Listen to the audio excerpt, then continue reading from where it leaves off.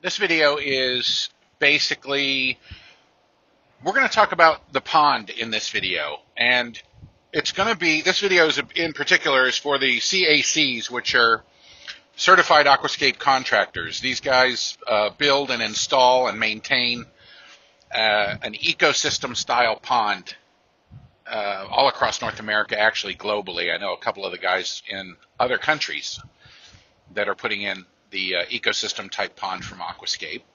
And this is preparatory to a seminar that I'll be giving in late February. And so what I wanted to do in this hour, and it may or may not even take the full hour, is just give you the nuts and bolts of water quality. And I'm not going to recite the nitrogen cycle because probably quite a few of you already know that. And the way I'm going to get into this subject is I'm going to pretend that somebody like Chris Tallarico or, I don't know, BJ Linger or Brian Speed or something like that is sitting in the passenger seat right next to me. And we're driving somewhere, and I'm pretending, I am going to pretend that I'm trying to catch them up on water quality before we arrive at our destination. If I jump around or am not making sense, then if you went to the website koivet.com, KOIVET.com, you could find more succinct articles on some of the things I'm talking about. So I'm not going to apologize for possibly being a little bit all over the place. So first, I want to say how much I admire the CACs, because there are a lot of you. You've taken the time to get really good at what you do. You've taken the time to qualify, and you believe in your references. You believe in your product, and I feel like if I recommended somebody to you, that you would be able to take better than average care of that person that I sent to you for an ecosystem pond. That said, I'd like to move on into basics of water quality. And so, Chris, thanks for coming along. I appreciate it. Yeah, no problem, man. So let's just go over water quality real fast. It has to do with the nitrogen cycle, which I mentioned earlier, and everything in the nitrogen cycle is based on kind of like two things. One of them is beneficial bacteria, and the other is a place for that beneficial bacteria to live. And beneficial bacteria is an interesting subject because we thought at one time that it was all one kind of bacteria. They call them autotrophs, which are bacteria that require a specific chemical to live. And we thought there was one autotrophic bacteria, and that was, Nitrosomonas was the ammonia-reducing bacteria. That it was just one kind of bacteria that just used ammonia. And then there was another one called Nitrobacter that reduced nitrite into nitrate. And so we thought there were like two bacteria involved using these two compounds. More research down the road revealed that there were actually a bunch of different kinds of bacteria that do that, and that they're not exactly exclusive as far as the nitrogen source, and it's just it's a marvelous ecosystem out there. But what I'm kind of leading into is that, yes, while we have these beneficial bacteria, and I'll talk a little bit more about that in a second, where they live is kind of I'll just call it a slime layer, although it's not really slimy, but there's like a layer, and it's called a biofilm.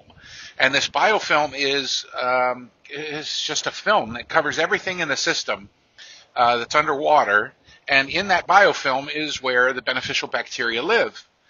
And so there's kind of a couple of interesting things about the biofilm. First, biofilm is crucially important, and that matters when it comes to pond cleanouts. If you clean out the pond too hard, you're really going to wreck a lot of the biofilm. The biofilm is a good thing.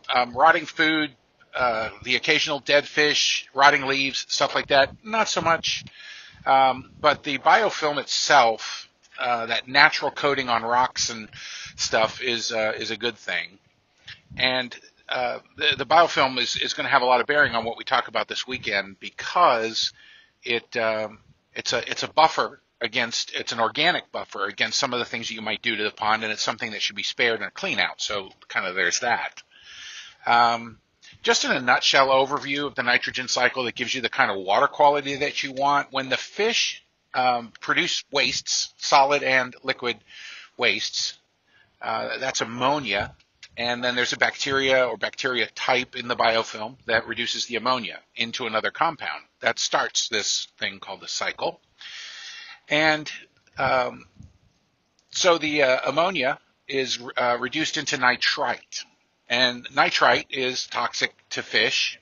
Not, not like flip the fish over immediately toxic. It has to build up into the system, and it moves inside the fish, and it complexes with the red cells. And when the fish has screwed up red blood cells, then it's pretty much effed.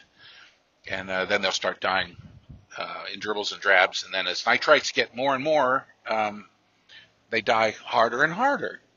There's an easy test for it. It's a dipstick kind of test. You just put the strip in the water, and it'll tell you if you have a nitrite problem or not. And there's a specific on that, actually, I'd like to pick up right here, and that is it'll tell you, remember what I said? It'll tell you if you have a nitrite problem or not. And the significance of that statement is where all of these pundits get so twisted up about the accuracy of a test like that. Okay? Here's the thing. If you have nitrites, registrable nitrites, especially registrable on a dipstick, you've got a problem, and you need to act on that. I don't understand why people get so bent if you're measuring 0.1 or 0.2, which is a 100% difference in the level of nitrite. They get so bent, oh no, you're getting a 0.1 when you're actually supposed to have a 0.2. I'm sitting there going, it doesn't matter. If you have a 0.1 or a 0.2, you need to low-level salt. Need to kind of back off on the feeding a little bit. You need to find out what's wrong with the biofilm, what's wrong with the beneficial bacteria that's allowing that nitrite to build up. You have a job to do regardless of what the nitrite level is. I suppose, okay, if you have a 0.5 nitrite, you maybe even, I don't know, you need to do a 90% water change or some craziness like that. But just having nitrites, it doesn't really matter whether your test is accurate to the tenths. So the ammonia is broken down by a bacteria into nitrite, and then there's another beneficial bacterial colony that breaks the nitrites quickly down into nitrates. And then once the nitrates are produced, the final use of nitrates is basically by plant material. Nitrates plus phosphates plus a little bit of iron plus the sun, and any plant you have is going to grow like a weed. And that plants can include single-cell or unicellular algae. And therefore, a lot of times when the cycle is complete, you'll get a green water bloom. Plus or minus, your plants are going to do great. And then there's that dynamic between algae and live plants, and that is that live plants compete with the algae for that nitrate.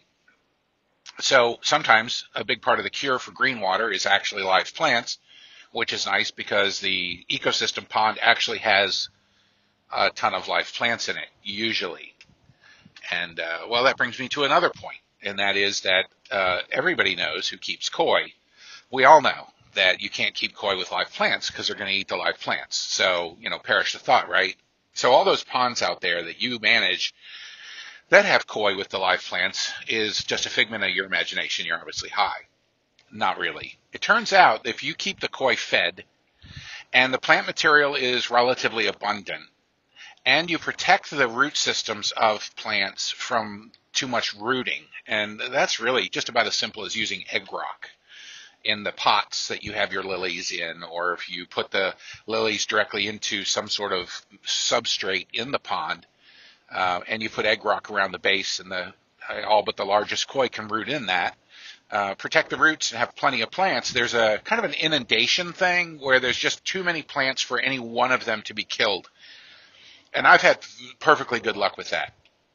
Except one time I went out of town for like 4 days and nobody fed the fish, and so they picked the lilies clean of leaves.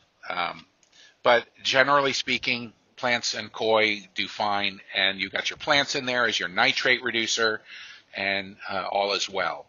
So there's the nitrogen cycle. It's a beneficial bacteria living in the biofilm, reducing ammonia to nitrite to nitrate.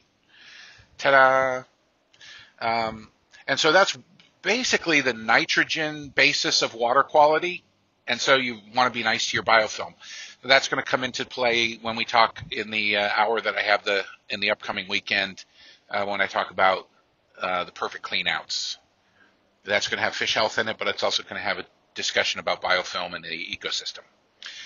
Moving on in water quality, there is another parameter that matters, and it's called pH, and that is a measurement of the free hydroxyl ions in the system, and it's quantified in the McCallis-Menten equation, and it's measured on a scale of, at least a scale of the livable by fish between about 5.5 up to 8.5.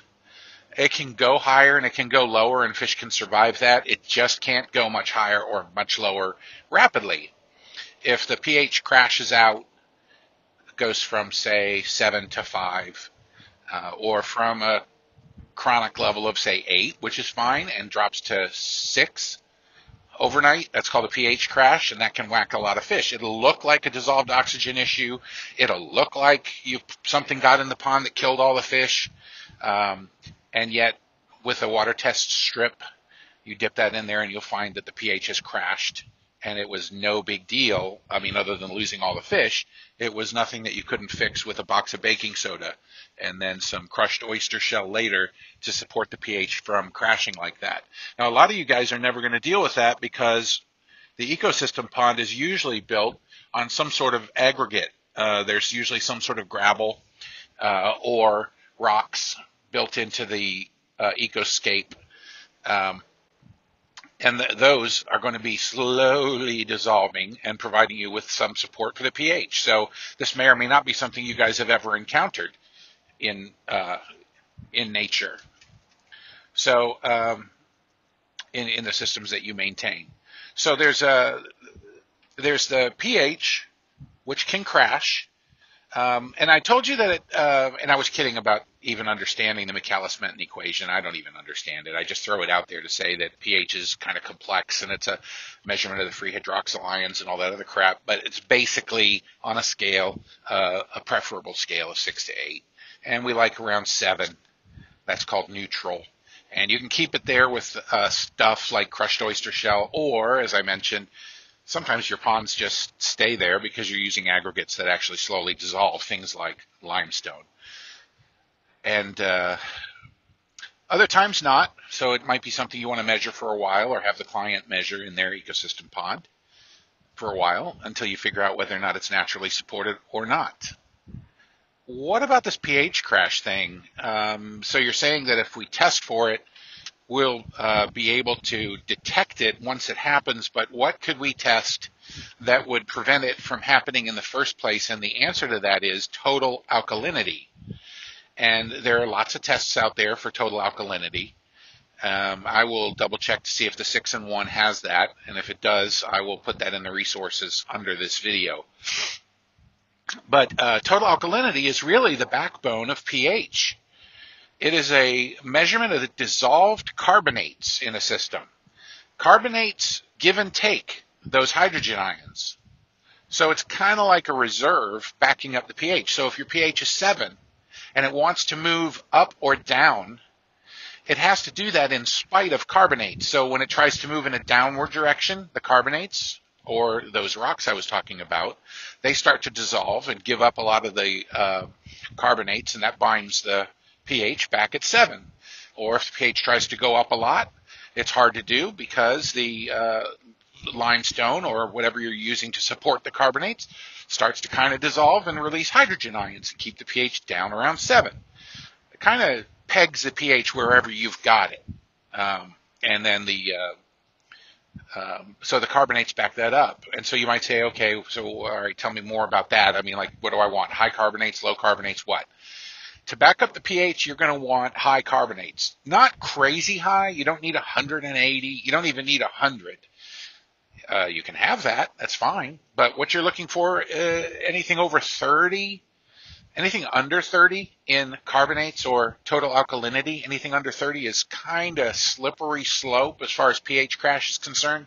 And in Georgia, where your water's pretty soft most of the time, the total alkalinity is less than 30. Well, then out in Reno, Nevada, for example, where all the water comes from rain on limestone, the total alkalinity could be 180, which is okay for the most part. And there's not a lot you're going to be able to do about that. But with a total alkalinity of 180, pH crash can't happen. It's not. This would be complete mystery to somebody out there because they've never even witnessed pH crash before, because it just doesn't happen with a total alkalinity of 100. So, let alone 180. So it might be worth knowing what the prevailing total alkalinity in your tap water and the pond is. And again, it's an easy test, just a dip strip, and then that'll give you an idea how far from pH crash you are. So to recap, pH is a measurement between 6 and 8. We like it around 7. What keeps the pH from dropping suddenly is carbonates. That's a measurement of total alkalinity. Carbonates come from dissolving rocks or chemicals that you put in the water, and supported with high total alkalinity, you don't have to worry about pH crash. There is so much more to know about pH. If you are the studious type and you want to go to koivet.com or to my YouTube channel or whatever, you can find other information about pH. And of course, the book has a crap ton about pH as well. If you're just bored or having trouble sleeping, you can check that out. So briefly on dissolved oxygen. This is one of the things I really like about aquascape or ecosystem ponds, and that is that oxygen levels are usually fine. And the reason for that is because there's just about always a waterfall. And noisy water and waterfalls are always a great way to get the dissolved oxygen level up. Now, okay, let's say that you have a pond that is a quarter of an acre. The owner of Aquascape, Greg Whitstock, has a pond as big as that. Because he's got a waterfall or 3, does that mean his pond is adequately oxygenated? And the answer is yes and no. If the fish started, for some reasons, to run into a dissolved oxygen issue, they could always go to where the waterfalls are. Are they smart enough to do that? Oh, yeah, absolutely. And where the waterfalls are, almost against any odds, where those waterfalls are in that vicinity is going to be adequately oxygenated water. And my point being on the noisy pond thing, if you heard what I said before, is that where you hear water movement, splashing, agitation is surface disruption, and that's the only place dissolved oxygen mixes with water. It takes atmospheric pressure to push air into water. So these air bubblers, for example, with the bubbles coming up off this air stone or whatever, the amount of oxygen that they mix with water at the bubular level, I just made up a word there, bubular, is very almost insignificant. Where the air column, the bubbles push water to the surface, and you see that agitation, is where a lot of water meets the atmosphere and dissolved oxygen permeates into the water, and carbon dioxide and other gases can be blown off. So air stones, those work. Waterfalls especially, because you're just moving that water down through a thin phase, which can cause rapid cooling and rapid heating. That's a thing called supercooling in wintertime, and that's not being discussed in this video, but elsewhere. But degassing and oxygenation occur very, very well in waterfalls, and so most of the time dissolved oxygen isn't an issue in an aquascape installation with a waterfall. And then you might say, oh, okay, well, I don't have to worry about that, so I'll see you. What happens sometimes is, let's say it's really warm, and warm water carries less oxygen. It does. It carries a lot less oxygen, which sucks because that's at a time of year when the fish's metabolism is at its highest. So the oxygen level or oxygen requirement of the water or the fish is at its highest when the water carries the least amount of oxygen. Saturation is hard to achieve. Let's just say that also you've got green water. Green water is algae. And it's a good thing during the day because algae produces oxygen during the day, a lot of it. Sometimes so much that it can actually hurt the fish, but that's rare. At night, though, it turns. It's a double-edged sword. At night, it uses oxygen and produces carbon dioxide. So at night, you'll notice the pH has a tendency to decline, and the oxygen levels have a tendency to decline in warm water, and that's when the waterfall cuts off because the power supply to the pump chokes out, and the waterfall stops. And without some sort of backup aeration system, like an air stone or another pump that is moving water, the fish can die because there's no waterfall disrupting the surface. So some consideration might be given, and this is the case on every pond I've ever had since I had this happen to me, where a pump kicked the breaker. The guys that built that pond at my house will remember running two separate poles of electricity off of the main box, so that if one pump kicks the breaker, the other pump is still running, that they don't both kick the same breaker. If you have fish that are worth anything, it's worth doing that. Two separate poles to the pond, so that if one kicks the breaker, the other one keeps going.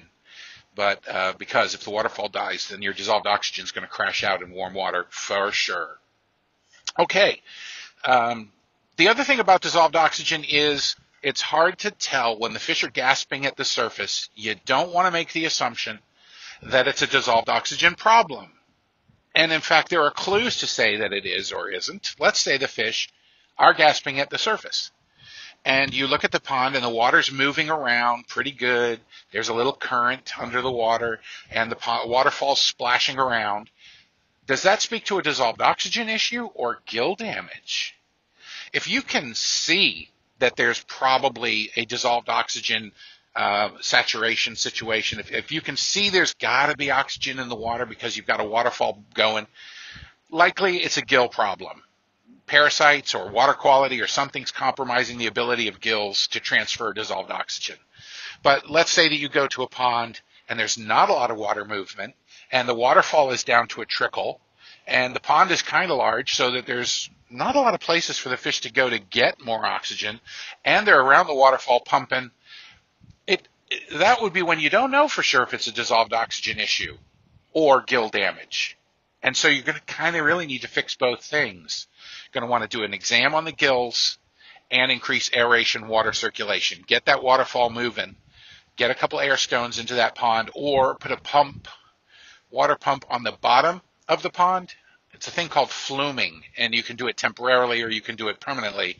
And that is basically taking a water pump and putting it on the bottom of the pond aimed at the surface to create a swell of water and basically a ton of water moving to the surface of the pond where oxygen exchange can occur, and it works really, really well. I don't know why I call it fluming, because it creates a flume of water, so yay. So that's that. And there's an article on koivet.com about fluming, but it's really about as simple as I just told you. Moving on from dissolved oxygen, let's talk about carbon dioxide very briefly as another water quality parameter of note. Carbon dioxide has one behavior in water, and it's not to choke out fish because, interestingly, and I'll bet you didn't know this, oxygen levels and carbon dioxide levels can exist independently in water. Yeah. Oxygen levels can be stupid high, and carbon dioxide levels can be stupid high. See, in the air you and I breathe, to have more of one of anything, you have to have less of the other. So, for example, air is a crap ton of nitrogen and then some oxygen and carbon dioxide and I guess one or two other things. But for there to be more oxygen, you have to have a little less of everything else. And for there to be more carbon dioxide, there has to be a little less of everything else. In water, that's not the case. In water, you can have a high carbon dioxide and a high oxygen. Or you can have low of both, or they can switch places or whatever. The behavior of carbon dioxide, though, is not necessarily to crowd out oxygen, but carbon dioxide turns into carbonic acid just about every time it's produced. So every time the fish breathe, and all night long when the plants are producing it, and in the decay processes, and anytime carbon dioxide is being produced, the pH is being pulled down. It's an issue with carbonic acid being produced. And the pH would get pulled down completely, except that the carbonates in the system carbonates in the system can be an issue to stop that from happening. That's a pH buffer.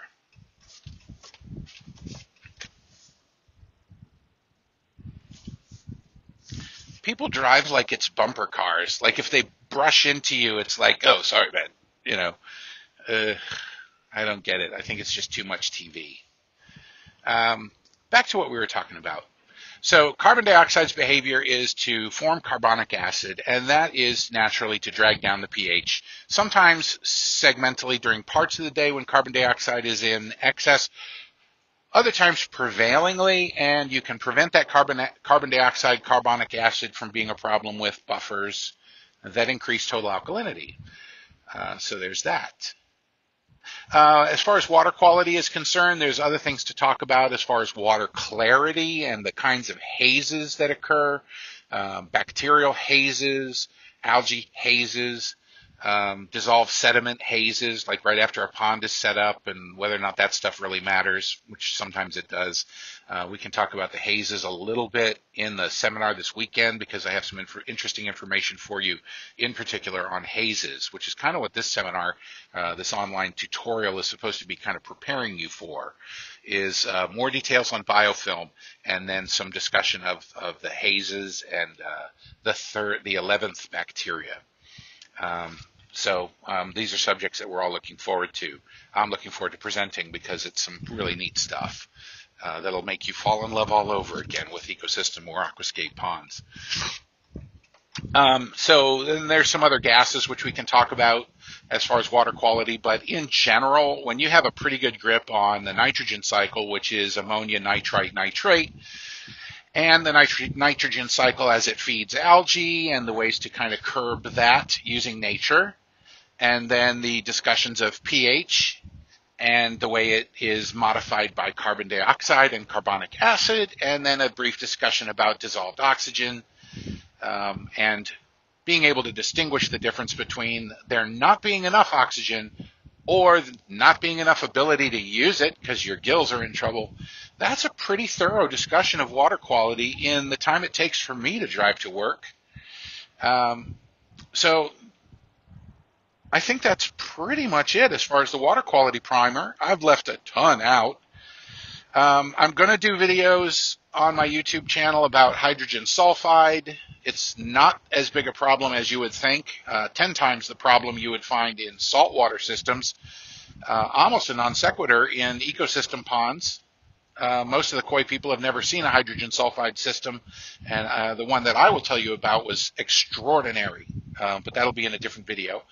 And I have a video that talks about high levels of background pollution, how to measure one water quality parameter that relates to high levels of background pollution. It's called nitrate is your hinge on that. There's a video on that. So very briefly, I really do appreciate your attention, and I look forward to talking to you when we get together at the CAC meeting at Tom Smith's house or Tom Smith's place. Always look forward to those things, and I will talk to you soon.